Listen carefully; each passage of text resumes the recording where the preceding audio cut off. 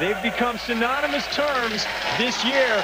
Outside of the First Union Complex, it's the park course, and the energy is insane. For the inline competition, Jaron Grove, last year's silver medalist, walked off with the gold with an amazing final run in the finals.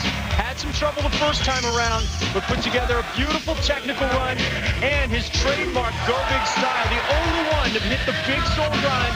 And here on the huge Bio 900 at the buzzer, he knew he had just put together a medal-earning run. 94.75, that was all it took, Jaron Grove.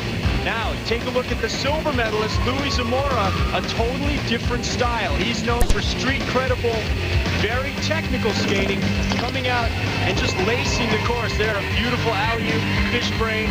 Then here, shuffling out of the 540, adding the difficulty, yet great consistency. Frontside Royale, spinning off, and a 92 for this street demon from San Diego. A very different style. Frankie Morales brings the big spins to the park course.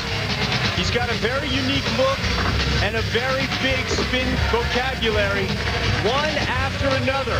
And here on the launch box, the huge 900. When it was time to get technical, he put it together, except for here, his foot sliding off just a little bit. And coming out of the bowl here, he almost went down, but he held on enough for the bronze.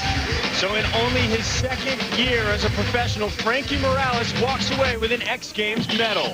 Jaron Grove, the current #1 ranked in the world, has beaten a bunch of champions, Aaron Feinberg, Matt Solano, and Sven Bokers, to walk away with X Games gold.